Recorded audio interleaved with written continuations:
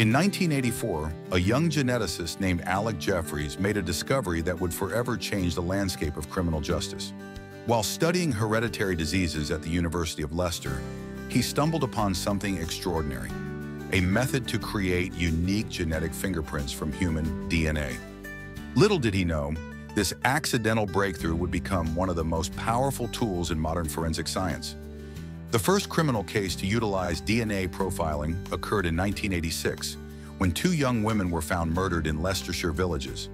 Traditional investigative methods had failed, and an innocent man had already confessed under pressure. Jeffreys' revolutionary technique was brought in as a last resort. The DNA evidence not only exonerated the falsely accused suspect, but also led to the identification and conviction of the true perpetrator, Colin Pitchfork. This watershed moment demonstrated DNA's dual power, freeing the innocent while ensuring justice for victims. The genetic code, unique to every individual except identical twins, provided investigators with unprecedented accuracy. Where conventional evidence might be circumstantial or degraded, DNA could definitively link suspects to crime scenes or exclude them entirely.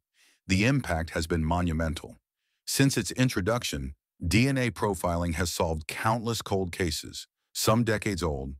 The Innocence Project alone has exonerated over 375 wrongfully convicted individuals through DNA evidence, revealing the profound flaws in previous investigative methods. Moreover, DNA databases now enable law enforcement to solve crimes across jurisdictions and time periods, creating an interconnected web of genetic information. Today, advanced techniques can extract viable DNA profiles from increasingly smaller and more degraded samples.